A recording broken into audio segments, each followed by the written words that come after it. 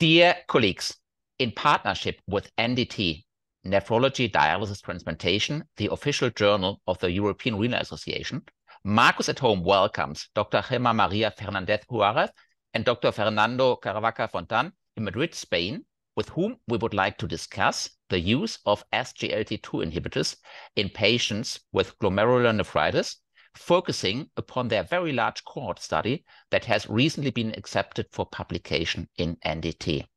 As announced a few weeks ago by NDT's editor-in-chief, Hans-Joachim Anders, Andreas Kronbichler and I are invited to pick one paper from NDT each month, which we consider to be of particular interest both to nephrologists and to internists.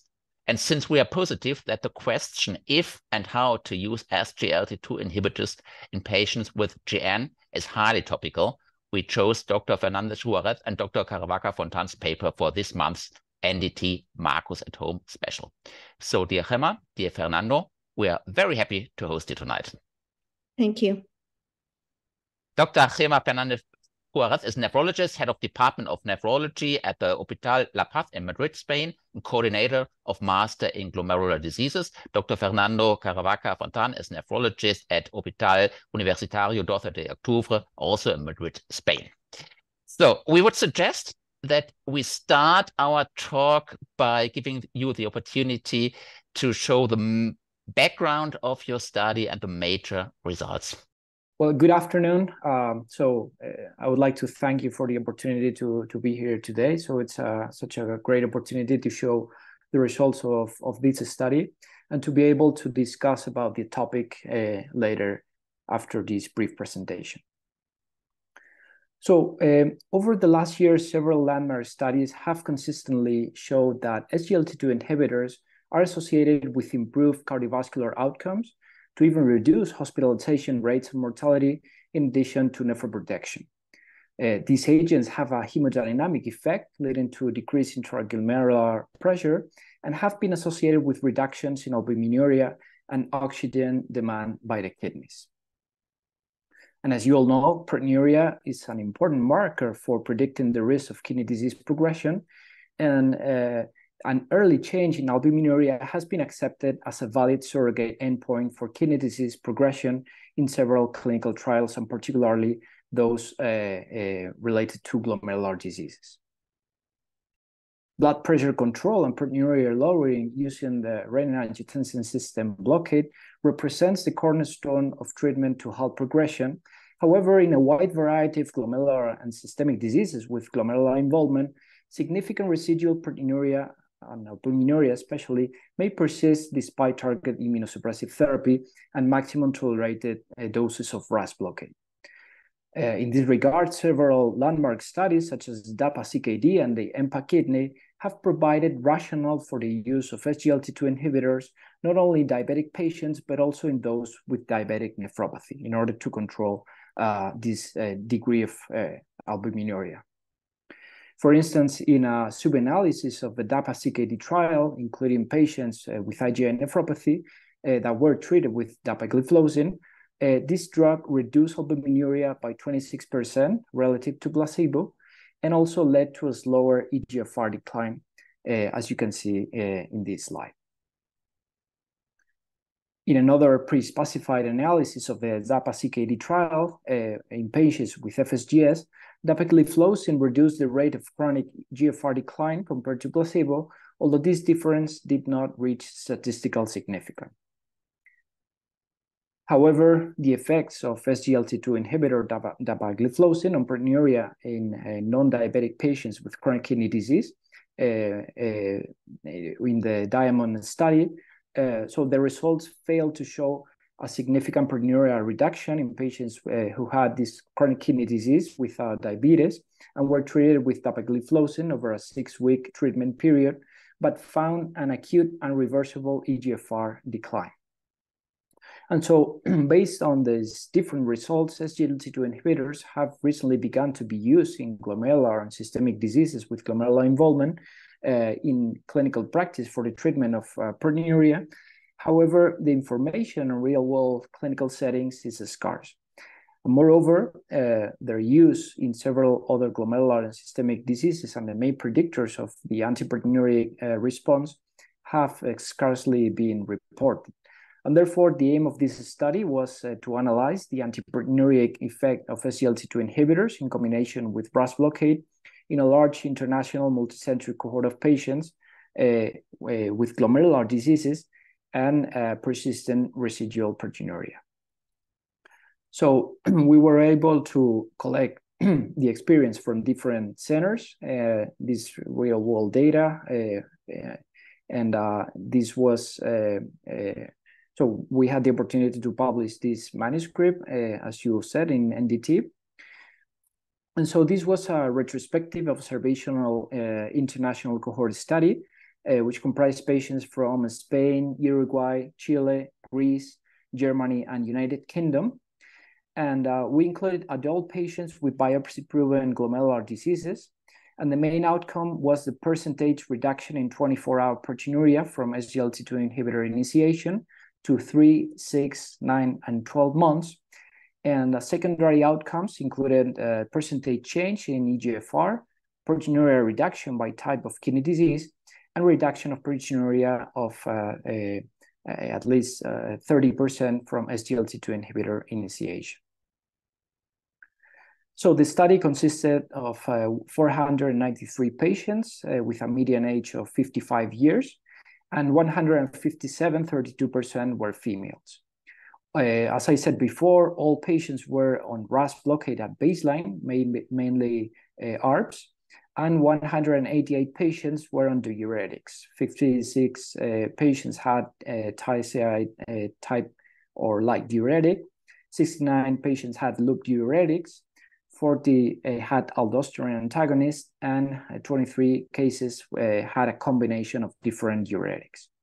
And as you can see in the table on the right-hand side of the slide, almost 40% of them corresponded to IgA nephropathy, 18% had membranous nephropathy, 18% had also a primary or secondary FSGS, although a bunch of other glomerular and systemic diseases were included, as you can see, including ANCA vasculitis, lupus nephritis, or even C3G, among other rare causes. So in this slide, the longitudinal trajectories of the logarithmic transform eGFR, serum albumin, and proteinuria are presented, and the shaded area of each of these graphs corresponded to the 6 months prior to the initiation of SGLT2 inhibitor. So overall, the geometric mean percentage change of proteinuria after SGLT2 inhibitor initiation was -35% at 3 months, -41% at 6 months, -45% at 9 months, and -48% at 12 months, whereas the percentage change in eGFR was lower, as you can see in the slide.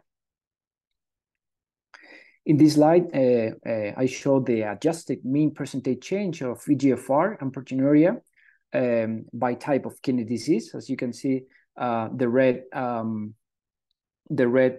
graph corresponds to eGFR and proteinuria, and we combine for when the number of cases were small, we combine, for instance, here IgA nephropathy and IgA vasculitis, and here you can see minimal changes in FSGS, and for other rare causes, we combine them in order to analyze them together. So as you can see, results were pretty much consistent, irrespective of the underlying kidney disease etiology, although for some kidney disease, as you can see, the confidence intervals were wider, and probably because of the lower number of cases over follow-up.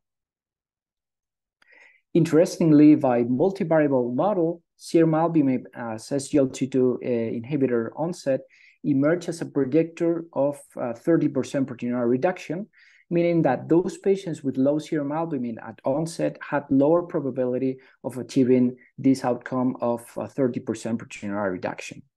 In addition, we found a correlation between body mass index and the percentage of proteinuria reduction, so that obese patients had higher chances of reaching a proteinuria reduction, as you can see in this graph. This is the body mass index and the percentage proteinuria change over follow-up.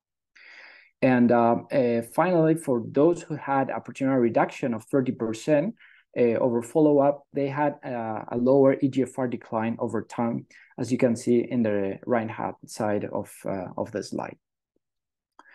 And so to conclude, in our study, we found that the use of SGLT2 inhibitor was associated with a significant reduction of proteinuria. This percentage change was higher in those patients with higher body mass index. A higher serum albumin at SGLT2 inhibitor onset was associated with a higher probability of achieving this outcome of 30% proteinuria reduction. And those patients who had who achieved this 30% proteinuria reduction had a slower EGFR decline over time.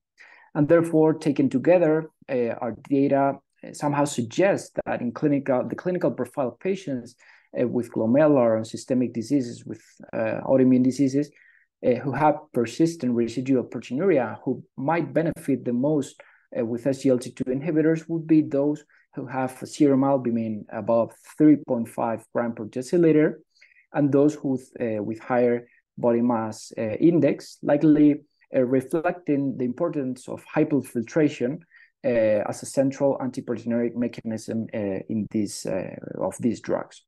However, while our studies, we should acknowledge important limitations in our study, and therefore we will have to wait for other further sub-analysis on the trials that have already been done, and particularly the EMPA-Kidney and the sub-analysis performed for these patients with glomerular diseases. And this is pretty much it. And after this, I will be very happy to discuss with you the different details on this study. Well, thank you very much for this great overview and a nice presentation. So the first thing, of course, coming to my mind is how did patients respond when they were on immunosuppression? How many patients were on immunosuppression? And did you see more safety signals in these individuals? Yeah, so patients were already on immunosuppression, had received this target therapy for their underlying disease, and the treating physician, considered that these patients would benefit in terms of proteinuria reduction, and therefore, combined with this RAS blockade, they were prescribed these agents, and just few percentage of these patients were on maintenance immunosuppression, and particularly those who had systemic diseases like lupus nephritis. They had some degree of maintenance immunosuppression, but overall patients had already been treated for their underlying condition, and this treatment was used mainly for their antiproteinuric or trying to find this antiproteinuric effect.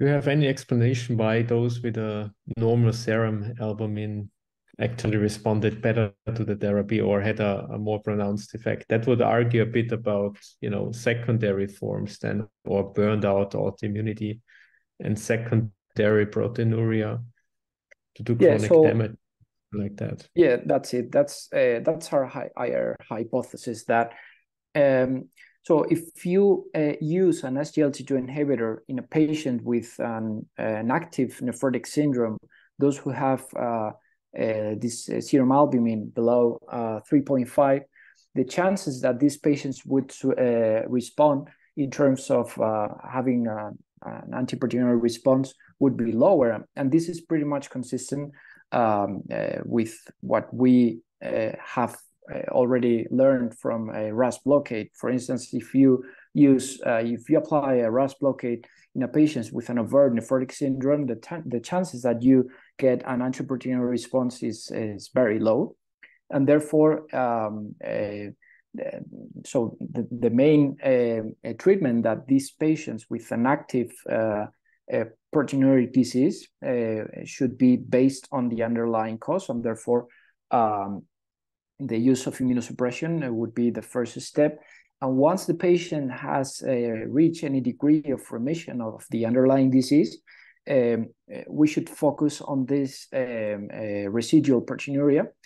That, as you all know, many of these cases, this degree of residual proteinuria may be due to also other comorbidities, and particularly those who have this high body mass index are much more prone to have residual proteinuria, despite having somehow an immunological remission of the underlying disease. And this is what we found, that this agent combined with the conventional RAS blockade, this treatment overall was well tolerated and helped to reduce proteinuria in a significant way. So in those patients with, antibodies relevant to the disease, such as membranous or also lupus nephritis, do you have any information about double-stranded DNA or phospholipase A2 receptor antibodies? Do you know that? Well, so we did not collect these different parameters, but because, actually, we would like to focus actually on the proteinuria. But based on what the different colleagues, the collaborators, and the inclusion criteria, these patients were already in any degree of remission. And the main reason for treatment of these agents was, as I said, trying to find this antiproteinuria response. Yeah, that was a bit a stupid question, but I came across a study in the Annals of the Rheumatic Diseases where a Chinese group applied empagliflozin to a lupus nephritis mouse model, and they even found a reduction in double-stranded DNA once you give SGLT-2 inhibition. So I found that very interesting, but I don't know if we can believe that these therapies also exert some form of immunosuppressive efficacy. So that would be quite interesting also to explore, to see, if patients with membranous, and you have a lot of them, actually have a lowering of phospholipase A2 receptor. In my case, I'm a little bit more skeptic in this degree. Once a new agent comes to market, there comes this different controversial sub-analysis. So I don't know to what degree these effects could be applied more to, could there be some underlying immunological effects? It has also been speculated on some effects on complement. And so what we know is that these agents are very effective from a hemodynamic standpoint, and also are associated with reductions in cardiovascular outcomes. And therefore, the use of these agents are in this population, they are more than justified. Probably future studies should better dissect these potential properties beyond these hemodynamic effects. It is very interesting, that possibility, but in my case, I feel a little bit more skeptic. I don't know. But maybe we should be cautelous with that, because if you use these kind of drugs in patients with severe nephrotic syndrome, maybe their hemodynamic situation can get worse.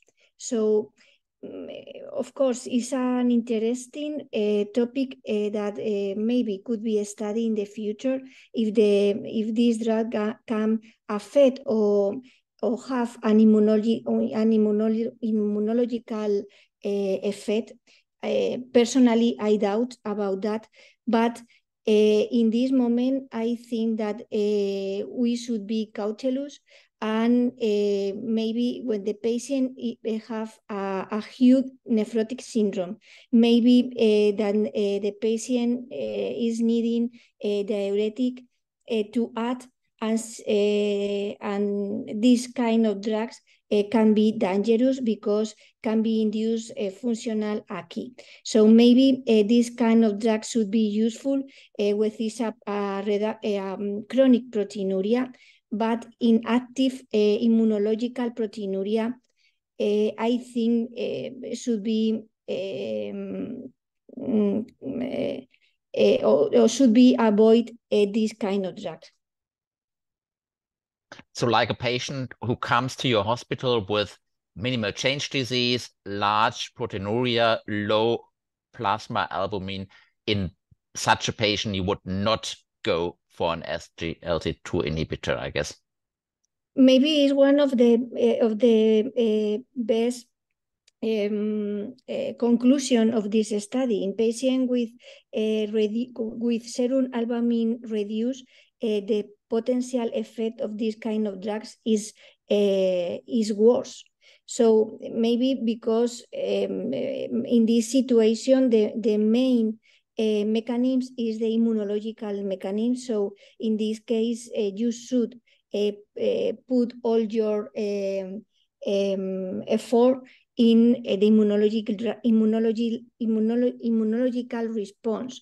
So of course, these kind of drugs should be used later with the hemodynamic or the hyperfiltration was the main mechanisms of damage on the kidney. And then also the period of kidney disease may be quite short in these patients who are expected to get normal kidney function and no proteinuria after a couple of weeks on steroids. So I guess also for this reason, you would not really need nephroprotection with SGLT2 inhibitors.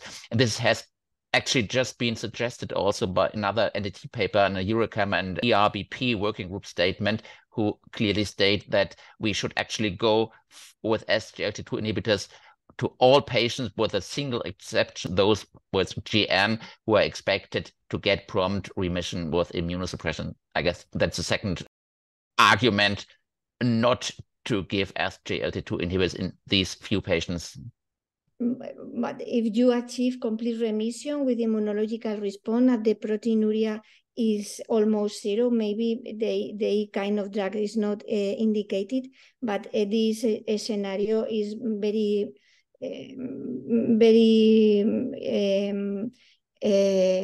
is not doesn't exist. But after a flare or after an active immunological damage, after that a residual proteinuria occur.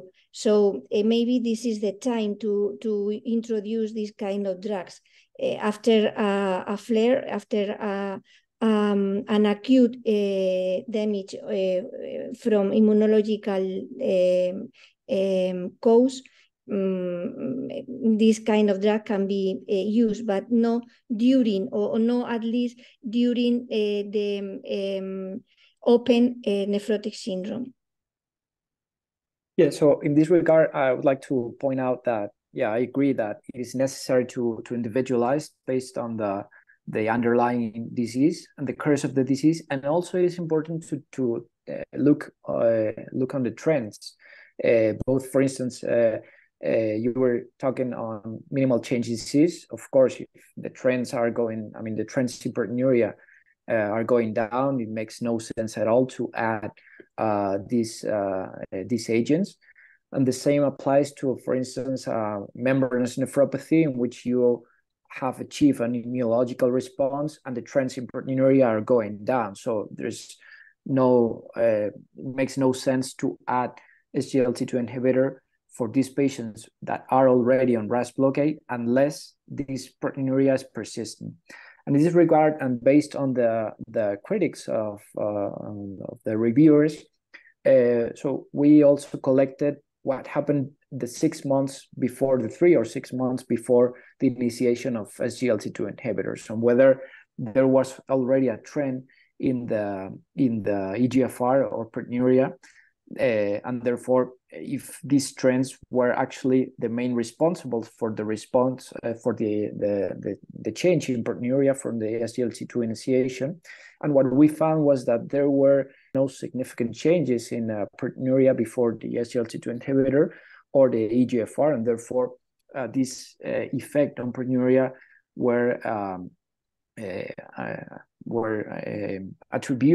could be attributed to SGLT2 inhibitor. This is a very, very good point you're making here. I think people need to read EMPA-KIDNEY in greater detail because it clearly shows when you have no albuminuria, SGLT2 inhibition is at least not nephroprotective anymore because the odds ratio, hazard ratio was 1-0. So that's an important point. And I think for minimal change disease, where you have to switch, most of the patients are achieving complete remission easily. I don't think that it makes sense to add any nephroprotection, not even ACE inhibition, because these patients will have continuous flares, but not necessarily proteinuria during the follow-up. Anyway, so another disease I was struck by when reading the details of the trials is FSGS. You mentioned that, Fernando. There has been this NDD sub-analysis. And, there have been a lot of publications showing that SGLT2 inhibition can have antifibrotic effects.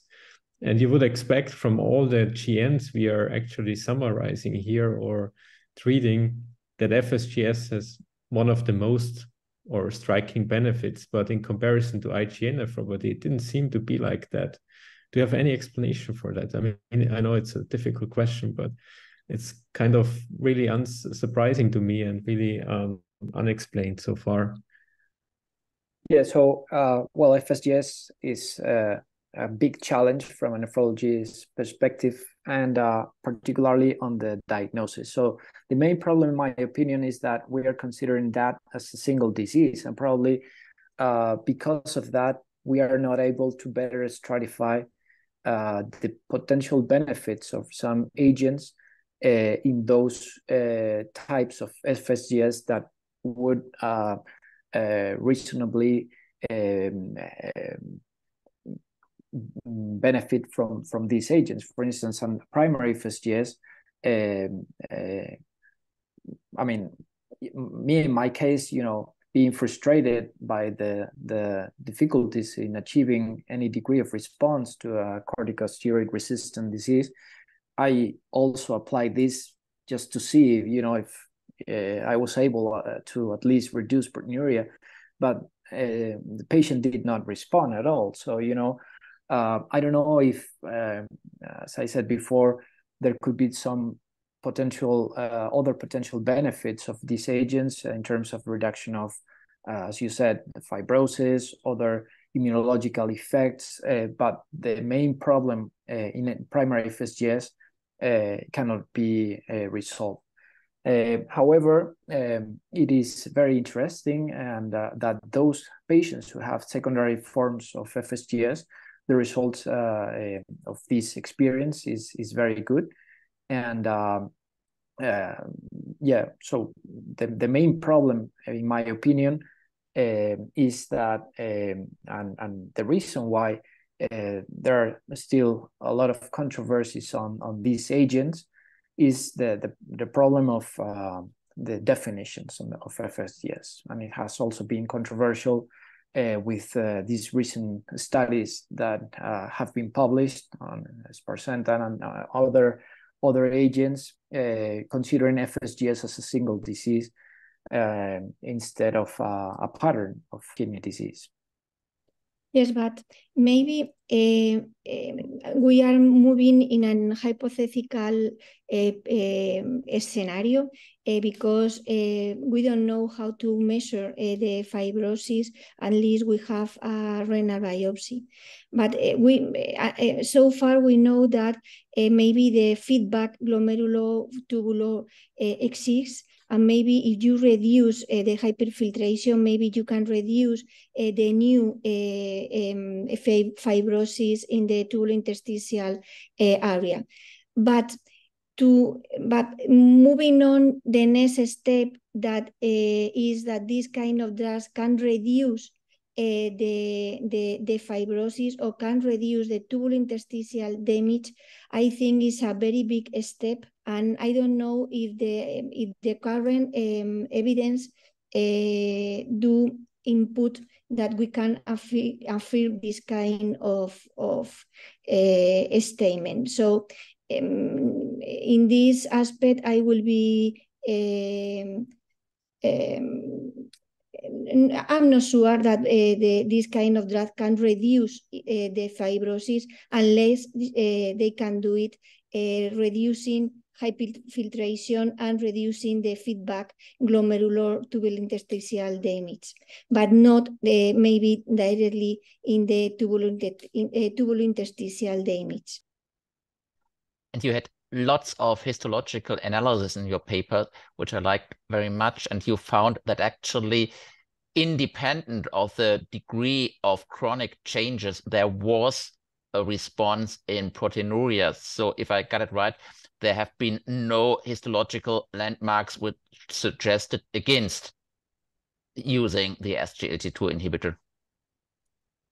Yeah, so we analyze the degree of chronicity in kidney biopsies because so our hypothesis was that those patients had hyperfiltration, the setting of a significant degree of chronicity in kidney biopsy would have particularly more benefit in terms of proteinuria reduction, but we did not find significant differences in this regard. But we should also take into account that for some patients, the kidney biopsy was done some years before, so it was not a good information to evaluate the effects of the agent because of the differences between the kidney biopsy and the initiation of the agent. Yeah. I have one additional question. Are there immunosuppressive agents or combinations of agents where you would decide against SGLT2 inhibitors, particularly out of concern surely of infection complications like urinary tract infection, genital mycotic infections, or would you go for SGLT2 inhibitors independent of the immunosuppressive medication as long as you consider the patient to be in a kind of chronic phase? Yeah, well, before we had experience with a SGLT2 inhibitor, and I include myself, I was a little bit, when I remember prescribing SGLT2 inhibitors in kidney transplant population, I was a little bit worried that they would develop particularly urinary tract infections. But, from a clinical experience, these drugs are really safe, even in female patients with chronic kidney disease, with kidney transplantation, being on maintenance immunosuppression. And the only important thing is to remember the patient that it is necessary to be a little bit cautious with the development of infections, to have a good some like little bit measures to prevent infections, but overall they do not seem to increase the risk in those patients who are under immunosuppression compared to those that are without immunosuppression. Do you specifically counsel your patient that they should, improve or at least, continue genital hygiene in a way where would you consider, infections to be prevented? Yeah, particularly in male patients, it is necessary to make them more aware that, these little drops of urine can lead to fungal infections, and therefore it is necessary that they have this precaution in terms of the hygiene after going to the bathroom, and yeah. I have one final question. So looking into the future, and you have mentioned already endothelin antagonism, and we saw a lot of sparsentan data at the ASN Kidney Week. Mm-hmm. So where do you see the value then once sparsentan is hitting the market? Do we then treat the patient with RAS inhibition, SGLT2 inhibition, and then on top of that also with sparsentan, or also, for instance, cibotentan in future? Yeah, I just wanted to say we are somehow living exciting times in nephrology in terms of the new therapeutic alternatives. And in my opinion, SGLT2 will become one of the main important steps in the supportive care. And probably the combination of these different agents will have synergistic effects. For instance, these diuretic effects of SGLT2 inhibitors combined with sparsentan could also help in managing these other adverse events. For instance, the development of edema, of lower limb edema. And so, in my opinion, they will become, and probably in the future, we will also have the opportunity to have combined pills also to have these synergistic effects. Yes, I completely agree, Fernando. I think the big question is that sparsentan is a new anti-hyperfiltration drug, a new anti-hyperfiltration drug. It would be a very good news that we have more drugs to avoid this kind of damage. But the question is if, like author of the paper said, that the sparsentan have an podocyte effect and maybe can induce an additional effect besides hyperfiltration. Maybe the curve of decrease in proteinuria, that the biggest decrease occurred at the beginning, at the 4th week, induced to think that maybe the effect is again only hemodynamic and not have other effects on the podocyte. But we have to explore if sparsentan include a new effect, not only hemodynamic effect. So I completely agree, Fernando. New times for the nephrology is coming, and maybe not only sparsentan, but the new MRI is coming. So we every time have more tools to use to avoid the renal progression. And this is a very good news for all of us. I guess that's a perfect last word, actually. So good times for nephrology ahead of us. Thanks so much for meeting us tonight, but surely much more. Thank you for collecting all this data, for reporting this data. We are aware of the great clinical and academic work you do in Spain in the field of GN, even though you have been our first guest from Spain, actually, but surely we come back to you in the future. Thanks so much. Have a nice evening in Madrid. Thank you. Thank you. Thank you so much. It was a great opportunity. See you soon. Bye-bye.